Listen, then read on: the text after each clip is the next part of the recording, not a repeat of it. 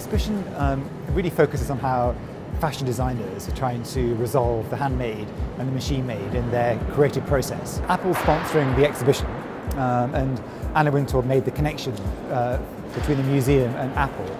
And it was genius. It's the most perfect sponsor for an exhibition on fashion and technology. But beyond that, Apple is really about craft, which is what the show is about.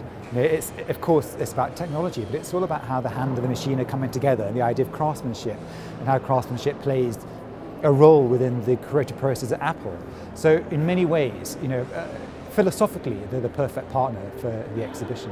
We announced the show last September or October because the Manus Ex Machina. I think people expect it to be based on Ex Machina, the movie, and it was really inspired by Fritz Lang's Metropolis, which is this sort of dialectical treatise between the hand and the machine. And it just got me thinking about how technology in fashion, often fashion is one of the first art forms to accept innovations in technology. You think about the jacquard loom and the sewing machine, and now 3D printing.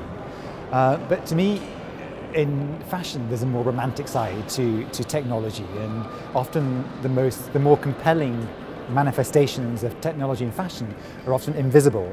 There was one piece in Chanel's haute couture collection that also was an inspiration. It was actually a wedding dress, and traditionally wedding dresses close the couture, and they're also the most traditional garments within a fashion presentation. But Carl had managed to invest the wedding dress with so many different hand and machine techniques.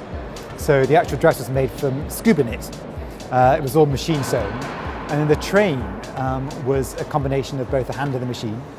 It was sketched by hand, and then it was transfer printed by machine, and then hand embroidered by Lesage. And the whole process took 450 hours. When the model came down the runway, she looked completely super high tech in this sort of like basically a neoprene wedding dress. So I love that sort of coming together, the hand and the machine. So that was really one of the inspirations for the exhibition.